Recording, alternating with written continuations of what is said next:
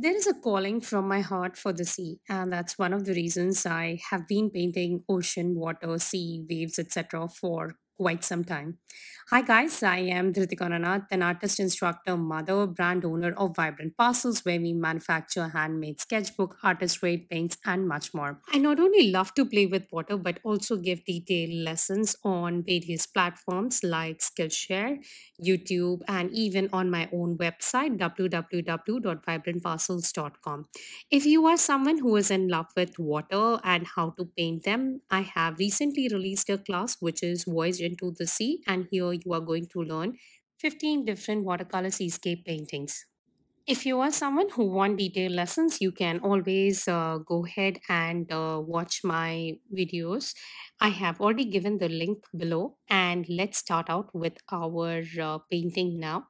It's from the beginning. We are going ahead and drawing the mountain. It's at 2x speed. So if you anytime want to reduce the speed, please go ahead and reduce the speed and then start with your painting. I have made a horizon line, and in and around the horizon line, there is a set of hills, or you can say there are mountains. Usually, these are smaller hills and they look amazing. I have been in love with destinations like Mauritius, etc., where hill, sea, as well as your land meets, and this looks as a very interesting concept to me altogether, and nature has everything. Initially I was fascinated with this concept, and now when I look at it and I paint it, it's something that is super beautiful, super amazing. One of the reasons for me going to Goa almost every year is because I can see those beautiful rocky hills, and then they just touch the sea along with the land, beaches, etc., which makes the whole experience so much more fulfilling. Going ahead and adding some foreground rocky terrain, and then we are going to create a big wave in the foreground. The foreground is going to be very interesting, and we are going to focus a lot on the foreground. Having said that, even on the background, the rocks would be not as I would say there will not be a lot of details compared to the foreground rocks which we are going to do. I love to create my own colors.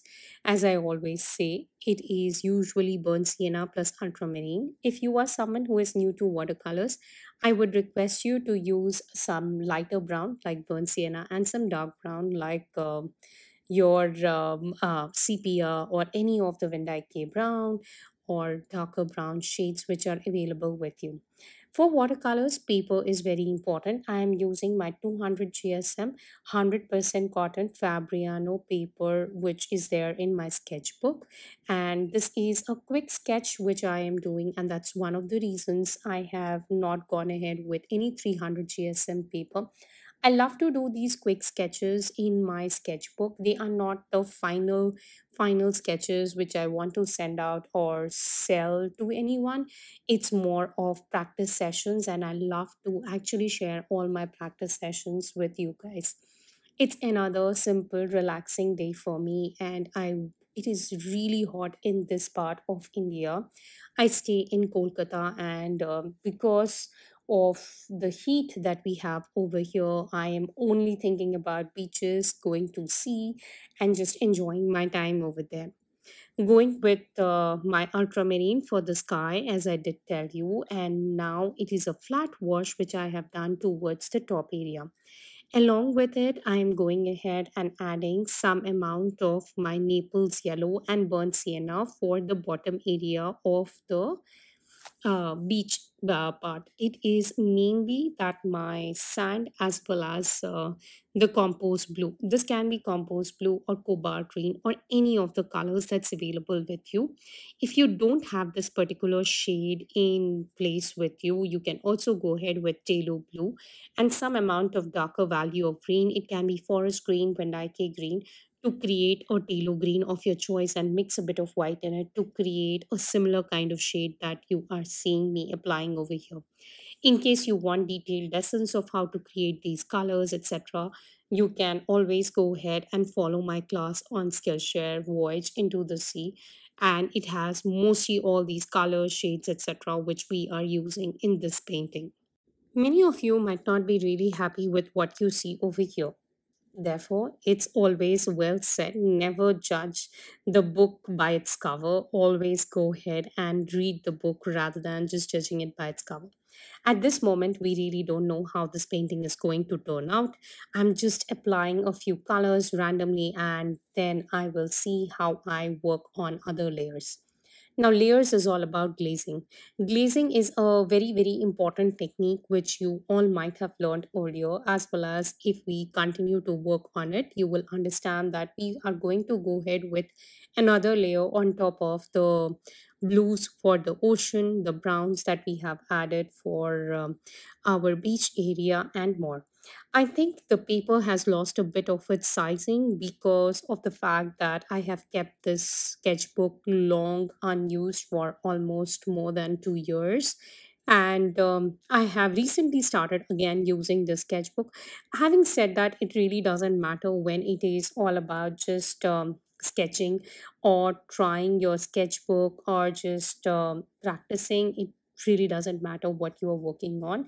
Of course, a good paper is important. That's one of the reasons I'm using this paper. Rest, I guess, a bit here and there is good. It has not lost a lot on its sizing. Like few of the places I just feel that it could have been a bit better. Going ahead and adding some of my darker values in some of the areas and trying to create wave-like structures, adding some clear water to just clear out some space for creating the splashing waves. And then I guess we will be done with our layer one for the water area. Let it dry and concentrate on the other parts, which is majorly my shoreline, as well as continue to work on the rocks. Rocks is something that I really want to work on, and you will see how I continue to work on the rock. Currently adding some of my darker values of green into the water area. And this water area is very interesting for me. Why I say I build it up with various colors slowly and steadily. I'm not hurrying up in the process. Though you are seeing it as at a 2x speed, that's one of the reasons you might feel that it is a bit more faster than what it should have been. You can always go ahead, adjust the speed wherever you need it is needed. And if you are painting along with me, please do tag me on Instagram as watercolor.illustration.letter. Do love to share back all you paint from my videos on my stories, and absolutely in love with whatever you paint. Going ahead and mixing some of my burnt sienna with my ultramarine to create the colors. At this moment, you frankly cannot understand how the whole painting is going to turn out. Believe me or not, it is something that I have learned over the years, that do not leave a painting midway at this moment. You will see that the whole painting will turn up as you want. And we need to continue working on a painting rather than leaving it midway. If you are even not very satisfied with the painting, it's okay, let it be. Go ahead and complete it. I'm using my burnt sienna and a mix of a bit of my ultramarine to create some of the darker and lighter values for the hilly areas. And once I have covered the white spaces, it's time to work on the shoreline. The shore is something that's very, very interesting. What happens in this area is we have to go ahead and create a lot of shadows, and this shadow is very interesting. Whenever I work on shadows, it's really makes me so happy. It comes with the fact that actually I'm creating waves and I can start feeling the waves are there. I can see the white of the paper shining through. Though I was not really happy with the amount of white that I might have left at this stage, that's one of the reasons I would be using my opaque white watercolor for creating the waves. You can also go ahead and do that. It's a easier way to work on your waves. I can also use my masking fluid, which I have not used at this stage. We will be working on more advanced waterscapes or seascapes in future, and you will see how I use my masking fluid to my advantage. adding some of my darker values here and there. And once I have added the darker values, I think it's time to let your paper dry off before you start working on your rocks. Rocks is a very, very important aspect of this whole painting. Rocks is something that I want to really concentrate on, and I have mixed again my ultramarine with some of my burnt sienna to create the darker values as you see over here. I am just going with the tip of the same brush. This is my Raphael size 0 by 3 brush. As you know that I don't go ahead and change my brushes regularly, but I like to keep one brush which can be used for any kind of painting, and this is a brush which I have seen can be used thoroughly for any kind of painting of your choice. It can be a smaller painting, it can be a bigger painting. It does support all kind of paintings, and that's one of the reasons I continue to work with this brush for sure. And I am in love with the tip that I get in this one. It's so nice that you can create thinner lines very, very easily, and I continue to just break a few of the areas to create rock like structures. And some of the areas are there in the darker value, and some of the areas are there in the lighter value. I will again mix some of my darker value of brown and add the colors in the desired places. The bottom part of this rocks are more into the shadow areas. That's one of the reasons you will see they being more darker, and those areas being more darker than the ones that you have seen earlier towards the top, which are more lighter in values. Continue to create it as we need to add more and more lines and some dots here and there. This is more of glazing technique that you might see me using very often. Now my base layer has already dried off. I'm going with a real light value over it and then creating more layers on top of it to show the rocky terrain. This is usually seen very often in many of your other paintings too, where you can see that the rock like structure is present. With the help of your layer 2, layer 3, layer 4, we create it. You can go on adding more and more layers, though I'm not a person who is in love with creating a lot of layers. I usually love to complete my paintings within 2 to 3 layers, and here I might go ahead with one more darker value as I progress to just show that the rocks look more darker towards the bottom. As your water, corals, etc., everything is concentrated there, and when your water hits the rock, you will find some amount of algae, etc. The water will be cutting through your rock. All of it put together, the areas would be more darker. It's more realism that I like to add at this stage into my painting. Though watercolor is free flowing and you will not see a lot of realism into it, but still a bit of it can always help and it can bring your painting come to life.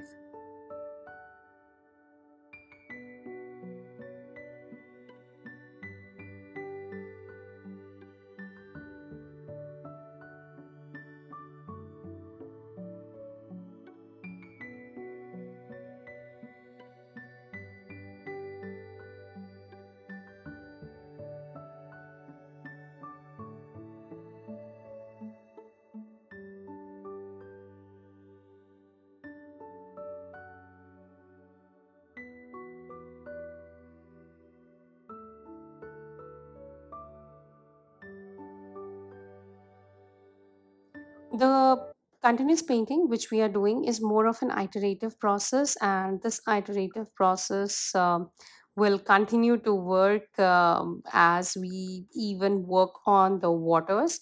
We are going to create some wave like structure, and I'm going to create some lines. In this case, there will be small line, there will be thin line, there will be big line, all sorts of lines that you can think of I would be adding over here and creating a wave like structure. I'm blending the colors, washing my brush at regular intervals, again picking up some new colors and adding some smaller lines.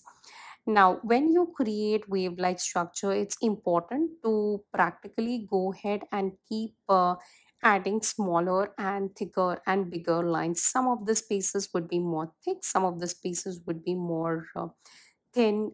You have to always alter the brush strokes, etc.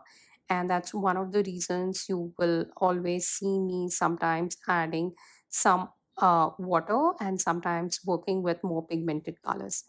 Pigments are great, but do understand that always pigments can't play a huge role in your painting, and it's important to have a better outcome only when you continue to work and understand where exactly what kind of a technique can help you. At this stage, we are working wet on dry, whereas when we started out, it was more of wet on wet. The paper is 200 GSM and it does get dried up very quickly. That's one of the reasons. Wet on dry is a better technique suited in this kind of a paper rather than when you are going ahead and working on a 300 GSM, 600 or 800 GSM. At that moment, I would say that your better work would be more to do with a wet on wet technique. Though I am someone who is in love with both the techniques, I have worked wet on dry, both kinds of techniques, and both of them have worked wonders for me.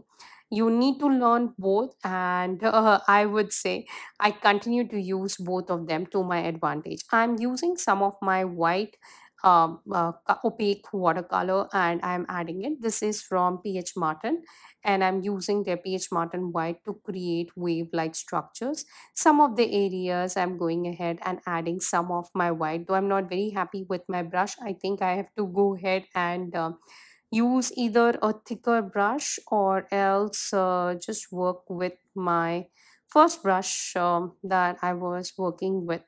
I prefer to switch it at some point, though it can create way more thinner lines what I did actually do initially. So it's okay. You can even continue with this. I'm not a person who is thinking more in the way of brushes and colors. You can always create your colors, you can always have change of your brushes, but paper is the most important aspect in watercolor when you think about painting with it. Never just do a let go of on your paper. It's very important to continue working on a good paper. Okay, I guess now we are almost done with the whites of the wave that we had to create. There are a few more darker values which are more like shadow areas. I will create the shadows of the wave again and then just blend it with the background colors. Once my waves are done, I can see that this whole painting is turning up very well. You have to let the paper dry off and then only have a look at it. I use my fingers very often when it's all about painting with watercolors. It's okay to let your fingers also dance and do some kind of a painting.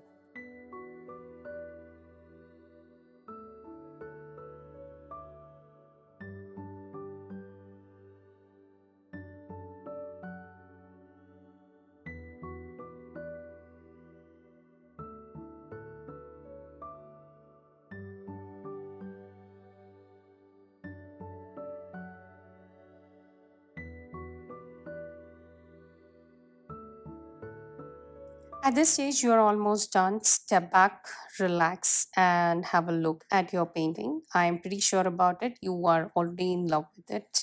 If you like this painting, do give me a thumbs up. Do subscribe to my channel and share it back on any social media where you are there, either it be Instagram, Facebook, etc. I would love to share back even on my stories. Happy painting. See you again next week.